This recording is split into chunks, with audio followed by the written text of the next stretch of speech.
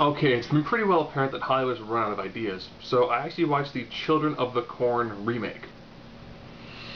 It's been a long time since I saw the original, and this one kind of feels a lot like a carbon copy of it, which should be being a remake. Essentially what you have is you have some kids in an area who realize that their corn's not growing because all the adults are sinners. So therefore, they go on a rampage and kill everyone beyond the age of 19. Okay?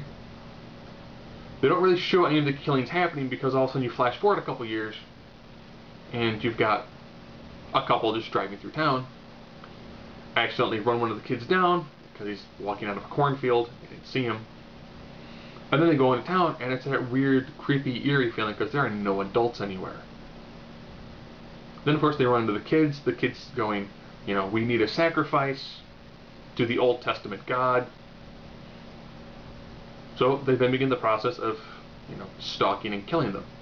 They kill one of them really easily, but the other one, being a Vietnam War vet, actually ends up killing two of them pretty efficiently right off the bat. So now you have, you know, him hiding out in the cornfield and the kids chasing him every now and then.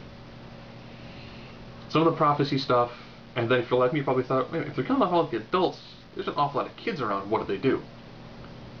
They actually pick two people to have like a fertilization ceremony, and then it kind of gives the impression that they have sex in front of everyone in town.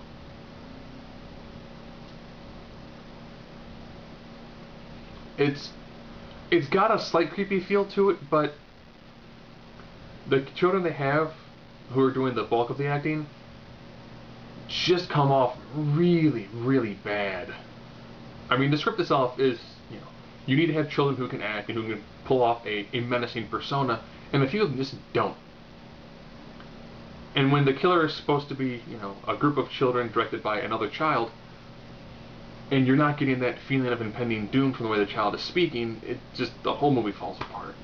You're better off to watch some of the more original ones. Yeah, they're a little more hackneyed, a little more cliche, but at least the acting is better.